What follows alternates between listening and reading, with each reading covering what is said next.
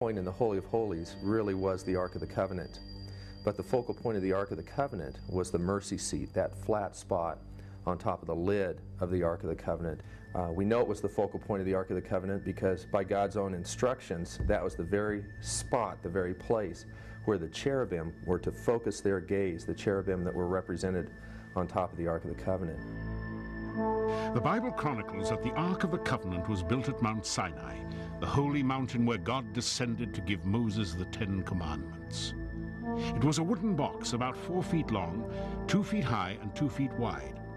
The entire box was covered, inside and out, with pure gold.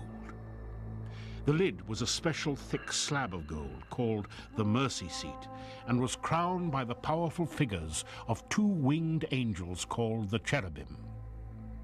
When its construction was complete, it would house the 10 Commandments given to Moses on the top of Mount Sinai, and between the golden cherubim, God's very power would dwell. And it wasn't until blood was sprinkled by the high priest on the mercy seat, on that spot on the lid of the Ark of the Covenant, that God's wrath was satisfied by the blood of a substitute.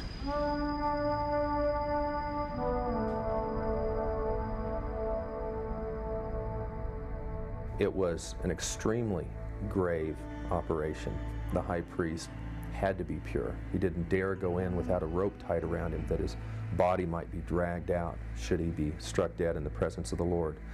But God in His grace and His mercy provided this means within the law of His wrath being propitiated, being satisfied by blood being sprinkled over the law or above the law.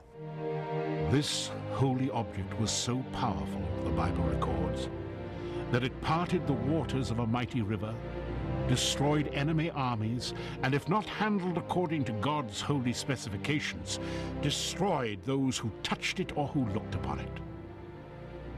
For the high priests of Israel, meeting God's presence at the Ark of the Covenant to atone for sin was central to Israel's worship.